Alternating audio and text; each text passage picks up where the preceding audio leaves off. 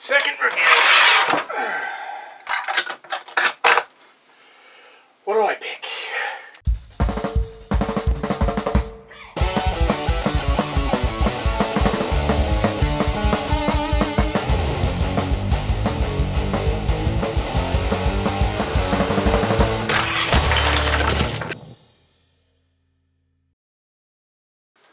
Hi there, I'm your host, Guillotine, and welcome to the Gaming Guillotine. Today up on the Lunette, we're going to try out one of my favorite video games of all time. I'm a little scared to be putting this in here. I also have a few too many copies. Final Fantasy X. Now you might be thinking, why are you putting a game on the chopping block that you have a love for? Well, to really get at the issue, the heart of the thing that I want to talk about, let me go back a little bit. You see, when this beauty came out in 2002, I was still in my gaming adolescence. That's not to say I didn't play a lot of games. Up until about this game, I didn't get thoroughly invested in them. It was this game that made me start to experience games as more than just something played simply for fun to mindlessly lose yourself in. The story and the characters are more than just pixels on the screen, and this finally resonated with me. I became absorbed in the world. This game in part made me the gamer I am today for having an appreciation for the medium as an art form. I'm gonna stop that rant right there because it's starting to sound a little bit egocentric? Egotistic? I can't think of the word right now. So imagine my unbridled glee when it was announced that this game was getting cross-platform saving on an HD remastering with trophies and content. I was a very happy gamer. Now you're probably wondering to yourself, why would you be putting a game on the chopping block that you have a love for? You just went into a stupidly long rant about how much you love this game. Well, yes, my nostalgia goggles were a bit too obscuring when I first started playing this remake. But back to what I was saying before. To drastically paraphrase, I started to gain an understanding of what made games good, how the mechanics came together with story, music, and so many other things. It set me down a critical, analytic path. So when I started the HD remastering of Final Fantasy X, for the first time, I wasn't quite expecting how I'd fall in love with it all over again, nostalgia goggles not pending. However, I also over time developed an overwhelming, seething hatred for the minigames that share this disc. I speak in particular of the Blitzball game, the Chocobo Racing minigame, and dodging lightning bolts on the Thunder Plains, which granted may not necessarily be a minigame, but my hatred escalates for the latter two exponentially. Now, my hatred is not unfounded, and from a person that spent over 400 hours total between the original and the remastering, I feel I have every right to critique them. Square Enix. Those are what's on the chopping block today. Not the actual game itself, the mini-games. These now! So with that in mind, let's start with Blitzball. To be honest, I don't know too many sports games that manage to implement RPG statistics and a mix of real-time and turn-based elements. Actually, I don't know too many sports games in general. To its credit, Blitzball is probably one of the better mini-games. It's put together well enough to allow a certain degree of strategy, and there's depth in the moves that you can acquire, players you can recruit, and the prizes that you can win can lead to the ultimate weapon for one of the characters. However, the strategy element dissolves with the addition of two things: random chance and level unbalancing. Overleveling is just kind of a usual thing in RPGs, but it makes most of the challenge removable. However, the random chance is a much bigger salt in my wound that could have been dealt with. You see, the statistics of your players determine the combat-like segments where players encounter each other to either advance down the field, throw passes, shoot goals, or try to steal the ball from the other team. However, the numbers, they don't freaking matter. Okay, maybe I'm exaggerating a bit, but let me explain. One of the things regarding these numbers is that they have a chance of fluctuating. I don't recall the exact amount, but let's just say the fluctuations can really be infuriating and really unstable. The worst part is the first game is nearly impossible if you don't get an optional move called the Eject Shot, which comes from one brief segment that only appears once, and if you don't know it's coming, then guess what? No Eject Shot!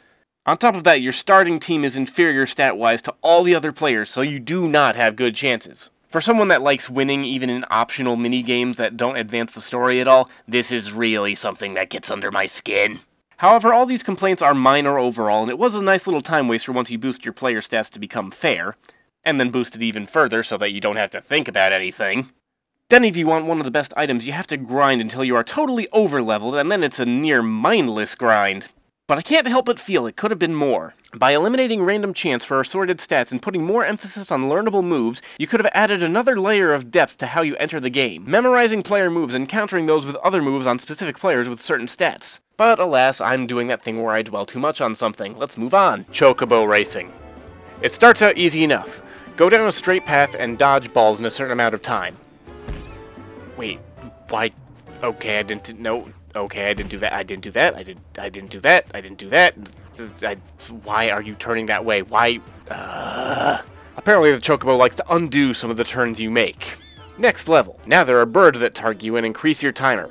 And dodgeballs. And your Chocobo still can't take orders. Like Digital Homicide can't take criticism. The final level is another thing you need to beat in order to get another ultimate weapon, so you know there will be an obscene requirement. You're now no longer on a straight course, but it still has invisible walls. And on top of all the other previous challenge added by obstacles, you get an AI opponent and balloons that reduce your time on the clock. To get the ultimate weapon piece, you need to get enough balloons and beat the AI opponent to get a time of 0.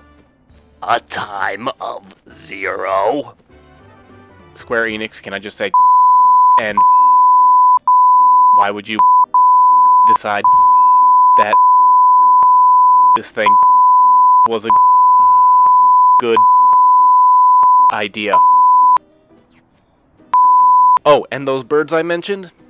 Well, you have to learn their spawn points because you get too close, auto hit, and time penalty. Seriously, if you get too close, you cannot react and all agency from your decisions is completely removed. Oh, and that coincides nicely with the next fact. Those balloons are random spawning and your opponent is also going for them. You have to get at least 4 on the opening stretch, and if they spawned wrong, then your opponent will take them and you might as well put the controller down and let your bird autopilot to every area of the course in the direction you want because the controls are only a loose suggestion rather than define command to start the game until you finish your course. They probably didn't think it important to put a little bit more thought into an entirely optional side minigame, but nevertheless, let's look at some of the ways they could have fixed this mess. 1. Mid-race restart option. 2. Bird doesn't change direction, or it is at least less so the more times you do the previous levels. 3. Visibly defined course boundaries. Seriously, these are all well-established things from a racing genre that has been around a lot longer than Final Fantasy X. It's been around since the actual first Final Fantasy. What is wrong with you, Square Enix? I know you don't do a lot of racing games, but what is wrong with you? Lastly, 4. The targeting birds have to spawn a minimum distance from the actual player. All these factors just deliver on a minigame that is punishing rather than difficult. So yeah, screw this minigame. The game has one redeeming factor. When I was younger, playing this on my PS2, I gave my friend $10 to beat it for me. He swore like a little leprechaun sailor. One of the best wastes of money I ever spent, and ever since this game has been affectionately named those Birds 10. This last bit is less a minigame, more just a little side activity that you can get rewards for engaging in. But if you do decide to engage in it, it is an absolute act of attrition. This is yet another thing that unlocks another, possibly yet the most difficult to earn, weapon piece. 2 words bring nightmares to any hardcore fan of Final Fantasy X.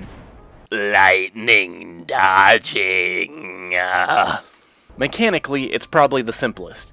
Go to the Thunder Plains in Final Fantasy X, and when the screen flashes white, quickly press X to dodge a lightning bolt within the time frame given. Do it 200 times for your reward. Square Enix, up yours! I did this myself, but I don't exaggerate when I say this took me 4 days to do.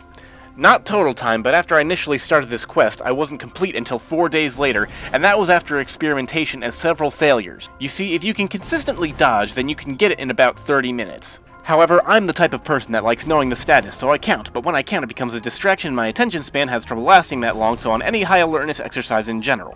Eventually I found that dodging 10 bolts and taking a break to ease tension was the best method. Overall challenging, but doable under normal conditions. Here's the problem, and I speak with no exaggeration when I say it's broken. It's not broken, it's broken. You see, when this was made for the PS2, lag between display and system was rare. With modern games, it's relatively commonplace. Look at any modern rhythm game made for an HD display and you'll find a tool to compensate for lag. But guess what? Because of this lag, the time frame now demands reaction time that is considered unreasonable even by the twitchy standard for seasoned gaming veterans. Seriously, this is live footage of me trying this game. I ultimately discovered that the Vita version didn't have this lag, so I dusted off my Vita and used the cross-save option. Seriously, this is the last thing I used my Vita on in over 2 years. That is the only reason I was able to complete this. I know this isn't a rhythm game, but it kind of baffles me that the display lag of modern entertainment systems wasn't taken into account at Square Enix. Square, if anyone there is listening, please patch this on the PS3 or 4 versions. It will save the sanity of many fans trying to win this weapon. At least it wasn't an issue on the PC version I played, but that could just be because of my high-end monitor. I can't ignore it. When a developer ignores even the smallest detail, the overall experience is detracted from, and I have to send Square Enix a message. They can't ignore small pieces that are going to frustrate players. I don't want to...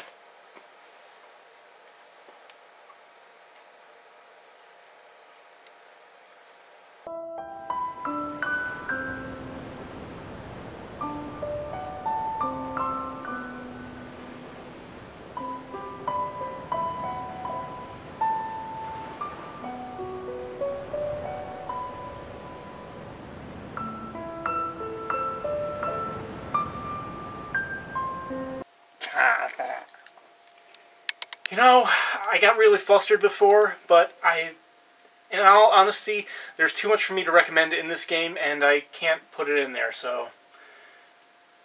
Those are my thoughts on Final Fantasy X. It's not going in. What about Final Fantasy X-2? What about it?